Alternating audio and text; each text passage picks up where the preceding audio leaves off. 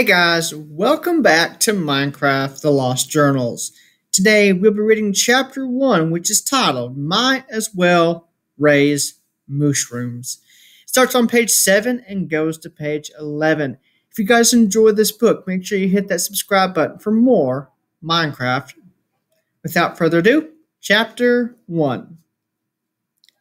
Orange and red heads bobbed up and down in the local cove, bleeding as they surfaced and gurgling when they sank. Allison shook her head.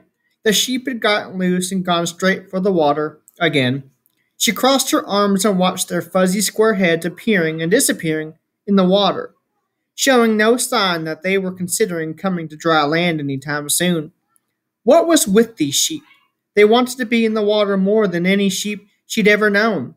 Her parents had bred the animals for their coloring, but as far as she knew, they hadn't tried to crossbreed with squid. Speaking of squid, from the dark smudges in the water, the sheep had attacked some friends.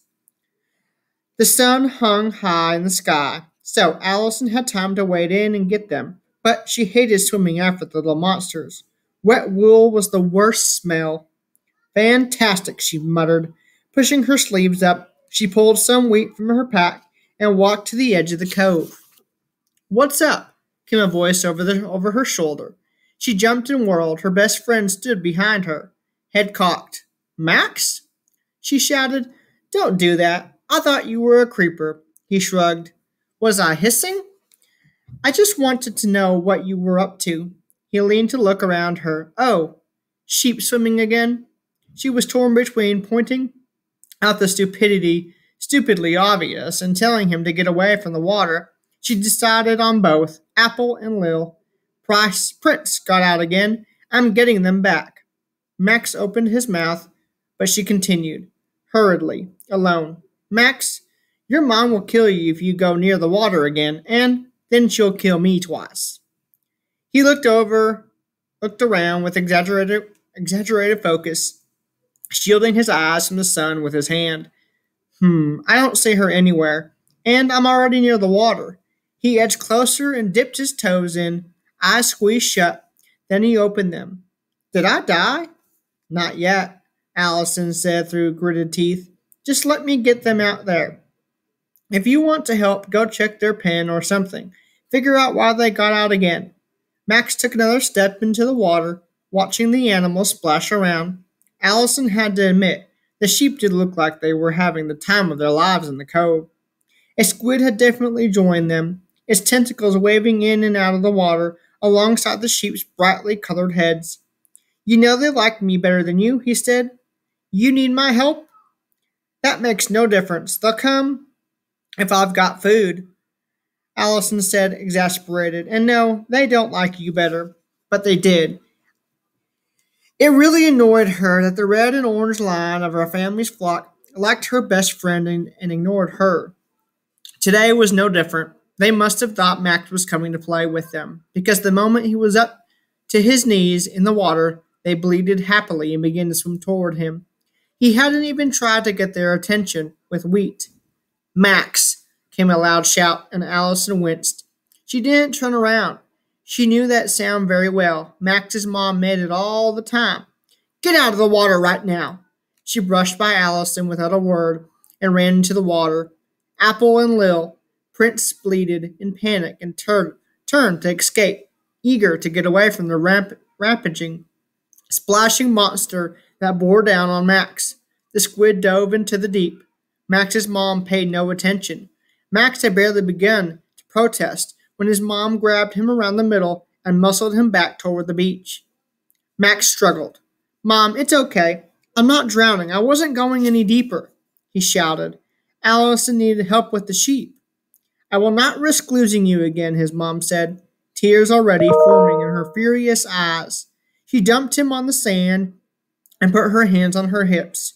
"You won't lose me," Max said, but his last words were cut off with a grunt when his mom bent over suddenly and grabbed him again, wrapping him in a tight hug.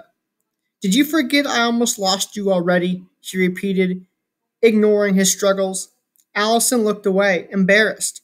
In recent months, seeing others' family closeness, Even the weird closeness Max had with his overprotective family made her unforgettable. And Allison, Max's mom said, letting her son go and putting his hands on her hips again. I thought you knew better. Don't yell at Al, Mom, Max said, stepping between them. She told me not to go. I didn't listen. She should still take care of you. She's older. But less than a year, Max protested. I'm 12. I don't need her to be my babysitter. We will talk about this at dinner, you two, she said, then pointed at Max. Don't go into the water again, Max sighed. Yeah, okay, I'll check the pens. Allie, and be really careful not to go near any water on the way. I don't know what I'll do about my spit, though it's pretty hard to avoid. The spat on the ground and then sprinted away from it, arms flailing in mock panic. That's not funny, Max's mother called, as she watched him go, tears dribbling down her face. I don't want him near the water, she reminded Allison, as if she'd forgotten. I know, Allison said. I don't want to be near the water either. But the pen broke again, and I had to get the sheep back. Max's mom wiped her cheeks and took a deep breath. Composed, she looked at Allison, pity in her swollen eyes. Why? She asked gently. Why what? Why do I need to get them back? Because they got out? Allison said, blinking at her. Why did the pen break? I don't know, but I do know the sheep get out, and when that happens, you put them back in. My grandfather had a stupid saying about it, something like, when the sheep get out, might as well raise mushrooms. Max's mom frowned. That makes no sense. I meant, why worry about the sheep?